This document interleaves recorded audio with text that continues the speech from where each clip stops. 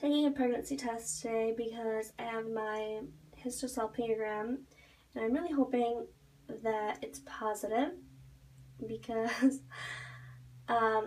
yesterday I did my blood test, but they won't tell me until today sometime, hopefully, if I am or not, so that I don't have to go through with that test.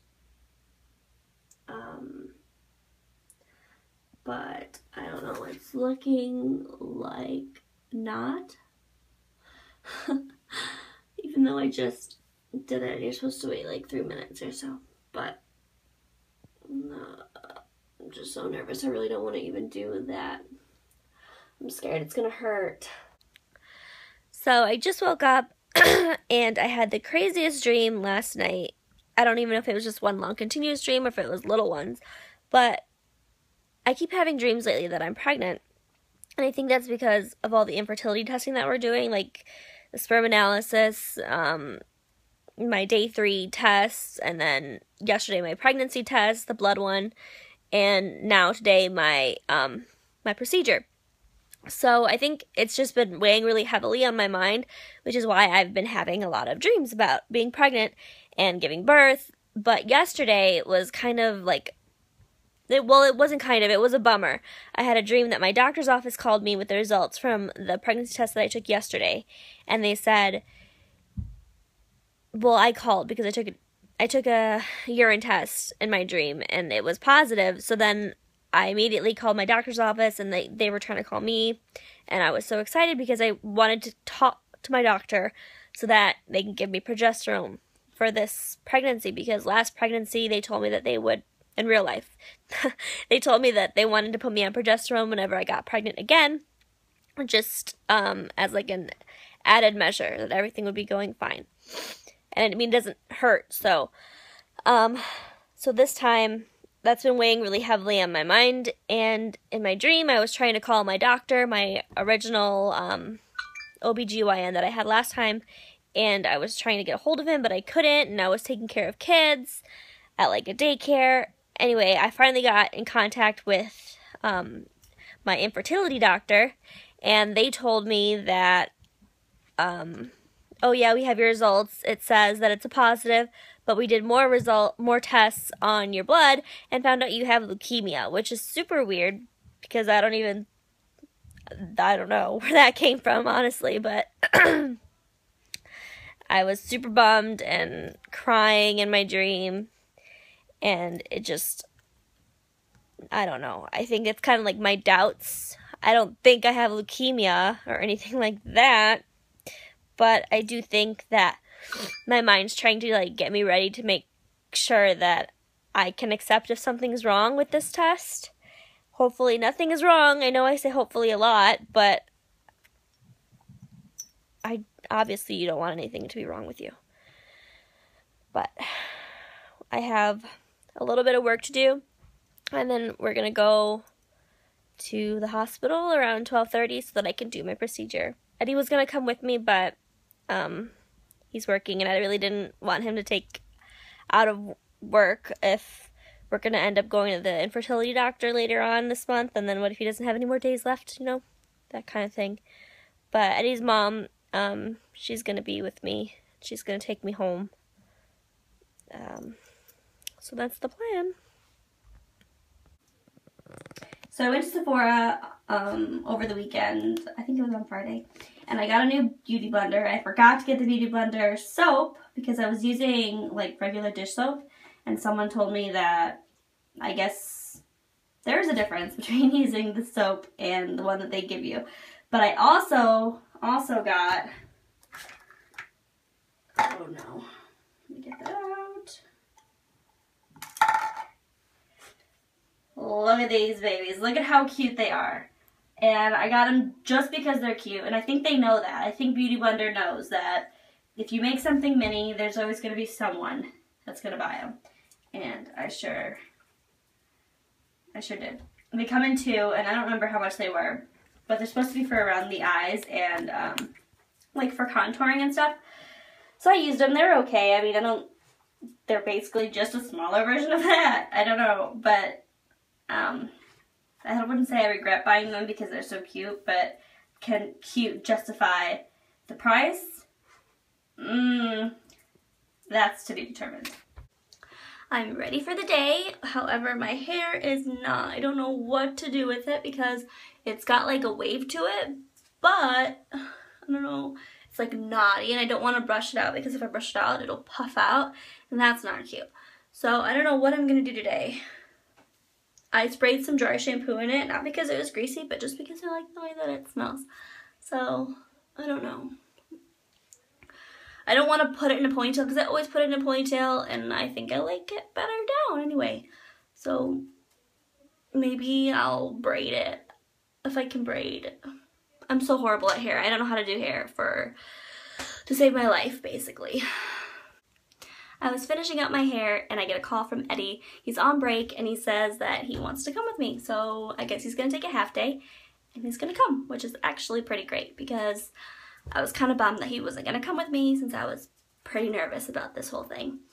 And if he only uses half a day to come with me, that means he has another half day for when we go to the doctor's office. Or he's going to get another one, I think, soon, pretty soon here, within the next couple weeks. So he'll be able to have another free day. So I got a call from Dr. Anna's office and I was super excited because I thought, you know what, this is it. They're going to tell me that I'm pregnant. Maybe I've been pregnant since November and the whole miscarriage thing was just a bad nightmare, but no. She said to continue, the nurse said to continue going through with my procedure, which I have in like half an hour or so. So I'm still pretty nervous about that. But after I get that done, then I call back and I can make a consultation to go over the findings with Dr. Anna and see where we go for the treatment plan. But I'm still, honestly, I'm still holding out that maybe there's like a I didn't know I was pregnant scene, and I'm still pregnant.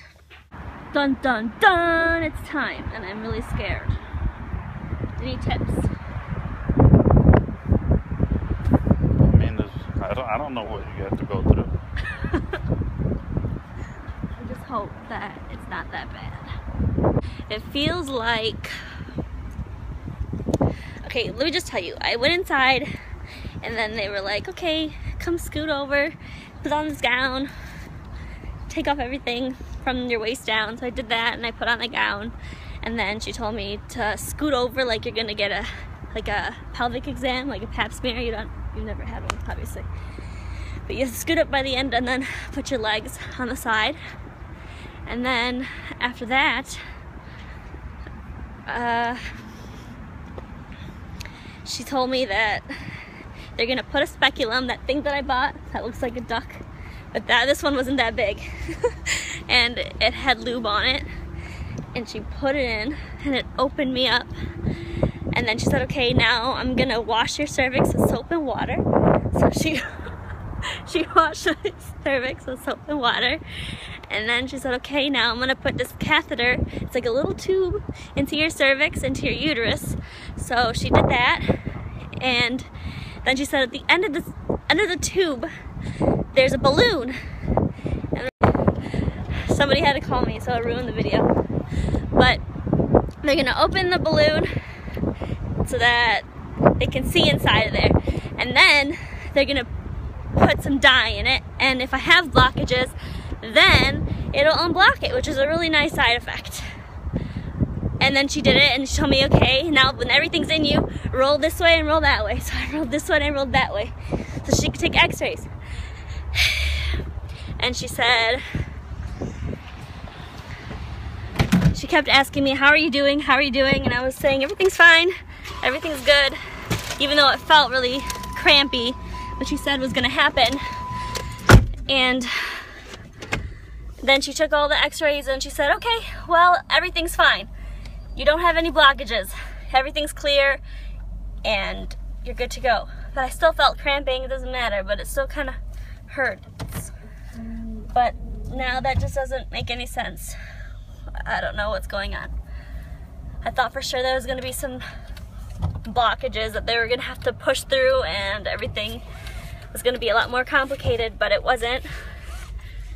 And so now we have to make an appointment with Dr. Anna sometime soon and figure out What's up? We got Salernos because I'm a big baby and I cried about it. Were you guys in Grandpa's garden? Did you go to Grandpa's garden? Did you go to Grandpa's garden? Because you smell like dirt. Did you go? Did you? Yes? Did you go? Yes? Yes, you went. Didn't you? Didn't you go? Do you want it? Do you? Do you want to eat something? Okay, wait, Connie, wait. Do you want...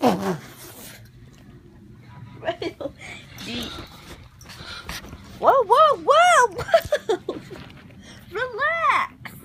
Calm it down. Calm it down. Okay, sit.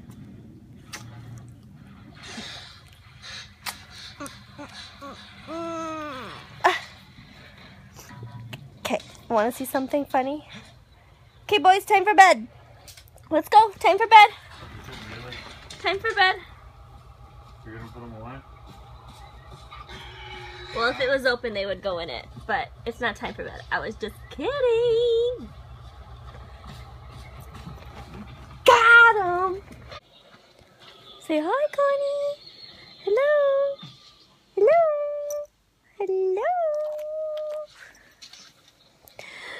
Well, I've just been sleeping pretty much. I took a really long nap and I've just been relaxing.